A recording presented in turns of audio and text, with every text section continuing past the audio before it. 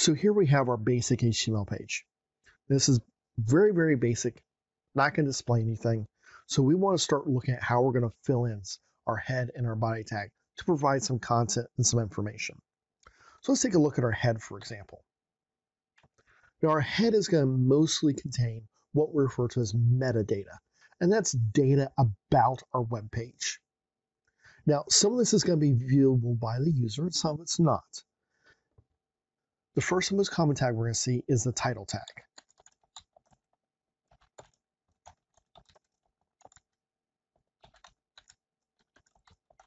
You'll notice it has an open and closing tag, and inside of it we put the content we want to see.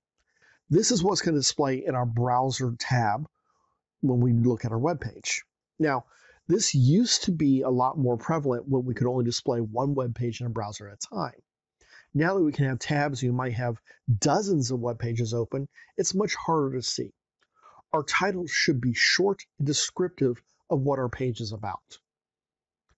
In fact, in a lot of cases, we're only going to see the first 20 to 30 characters because of the tabs, sometimes even less. Now, historically, a lot of search engines have used the title tag to help identify what pages are about. However, they're only going to look at the first few characters of your title tag.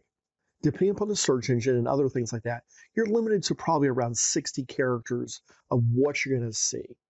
So keep that in mind. This is not a place to make something long and wordy and do what they call keyword stuffing, just typing anything and everything about your web page into your title tag. That doesn't help you. Let's look at some other things that you're going to commonly see. We mentioned that the head tags contain a lot of metadata. Well, there's actually a meta tag.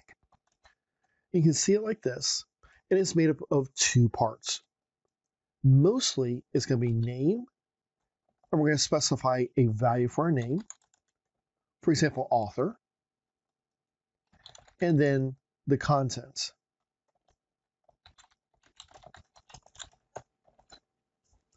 Such as Walter Wimberly. Most meta tags follow this name and content value. And these have a lot of purposes, especially for different types of search engines.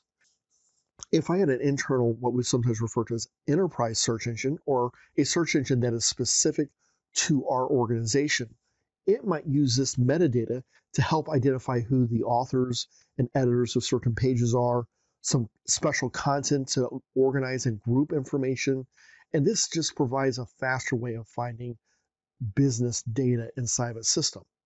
Huge content management systems, huge enterprise search engines, these all look at this type of data. Now, for us and the standard search engines, this isn't as important, and that's why it's not required, and if your web page is missing metadata, it's going to be okay. I do want to show you one specific meta tag that you probably do want to include. And this is meta with the attribute of a char set or character set. This says what character set do we need to use in order to display our information on our web page. If we're using a character set other than UTF-8 for a non-English language, for example, it would be specified here. Now let's look at some tags that are going to be used that aren't meta tags, but will help display information inside of our web page. One of the most common tags that's not a meta tag that you're going to see is a link tag. A link tag helps us link external data into our web page. In this case, a style sheet, which helps us to define how our content inside the web page is going to look. You'll notice it has a rel attribute for relationship, and the relationship is that this is going to be a style sheet. We have href, or hyperlink reference, which tells us where the file can be referenced, and then we specify the type, that's a text/CSS. Depending upon the external type of file that we'll be referencing, these values will all change. Of course, the href is going to vary based upon where our file is and what our file name is, but the relationship and type will also change depending upon if it's a different type of file. The last type of tag that you're going to find is a script tag, and it always has a closing tag. This is a little different from many of our head tags, like our meta and our link, which do not have a closing tag.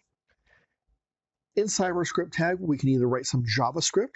This is going to be used to interactively control our web page. Or inside the opening tag, we can specify a source.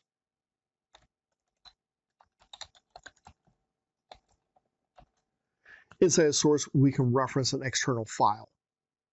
Now, we cannot mix an external file and embedded code, so we have to choose one or the other. The other thing I do want to note is that while a lot of developers put the script tag inside of the head for speed consideration, it's much faster for a web page to download and render if the script tag is inside the body, specifically at the lower part of the body.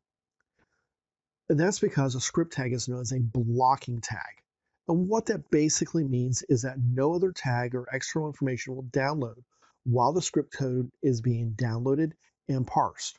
Not only that, no other part of the web page is going to render until this is completed. So anytime we can move our scripts down to the bottom of our HTML page, and the lower we can, the better, the faster our web page is going to appear on the screen for our end user. Now, if we have a small script file that's only a kilobyte or two in size, it's probably not that big of a deal.